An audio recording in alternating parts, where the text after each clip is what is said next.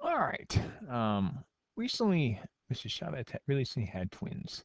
The X number of diaper change changes per day for Alyssa, and Y the number of for Jocelyn. All right, so we're doing a combination of functions. Sorry about that. I didn't introduce it. Combination of, not functions, but combination of probability distributions, and where we have two different probability distributions, and we want to try to figure out what is the mean expected value and the standard deviation of those two. How do they change? So based on a few weeks of careful records, the probability distribution are this. So remember, diapers changed. 3 is about 5%, 4, 5, 6, 3, 4, 5, 6. And we have a mean of 4, 4.9, and a standard deviation of each one of those. Now assume T, so what's T? The total, probably the total number of diaper changes for both of the twins, and that's what's going to be there. So let's find the mean of T. So the mean of T is simply going to be mean of X plus the mean of Y. Okay, and so that's going to equal 4.75 plus 4.9. So the total number of diaper changes, unfortunately for this um, lady, is going to be around 9.65. All right, so um, so after after many many days, um, the expected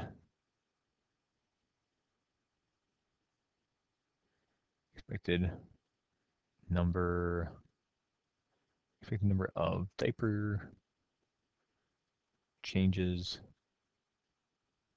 per day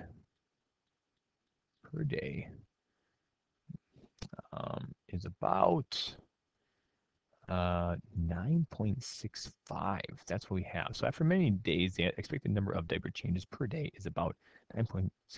That's what we have there. So after many times, many days of changing diapers, we expect the number of diaper changes per day is about 9.65. Now, next thing we're going to calculate is this, is our standard deviation. Now, the standard deviation of t is going to equal the standard deviation of x plus the standard deviation of y. Psych, no. If you did that, that would be wrong because we want to find the variances of each one of these. And so what we're going to do is we're going to take, in order to find this combination, we're going to take 0.698 and we want to square that. We're going to add that to 0.768 right here, and we're going to square this, okay? And when you put this into your calculator, 98,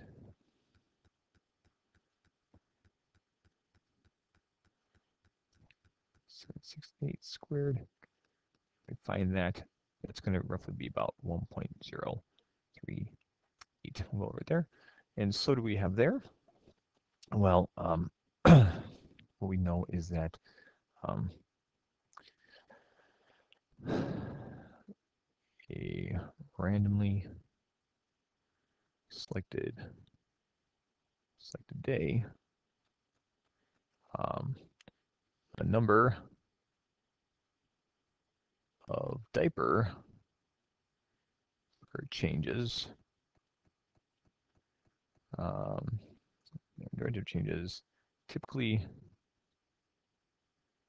varies by 1.038 per day from the mean number of diaper changes, which is 9.65.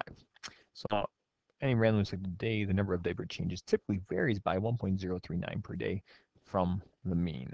Okay, and that's what we find with our standard deviation. That's what typically varies from the mean.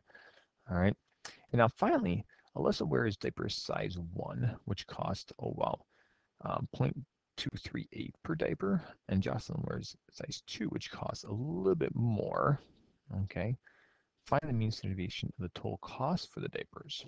Okay, so the total cost we're going to do is we're going to find the mean of this cost. We'll call that C. And what we're going to do here is we would take the number of diapers for X, which is going to be Elise. We're going to multiply that by 0.238. And we're going to add that to number of diapers for Alyssa. Okay, or sorry, Jocelyn, no, I'd say Alyssa. All right, we'll multiply that by 0.2975, and we'll add those two together. And so over here, okay, we can have this right here. We'll take 4.75 times point, all right, 238, and we'll add that to our other one, which is 4.9 times 0.2875. And so, all right, what we found out is $2.50, well, right at 9 cents, $2.59 is the expected cost, all right, for both of these per day, both these twins per day. Now to find the standard deviation of C, we're going to do the same thing, but now we're going to take our standard deviation of X and multiply that by 0.238, and then we have to square it. We're going to add that to our other variance, which is a standard deviation of Y times 0.2975, and then we have to take that and square it. Okay, and so going up here, we can see that we have to take, when we take the square roots, you can put this in your calculator.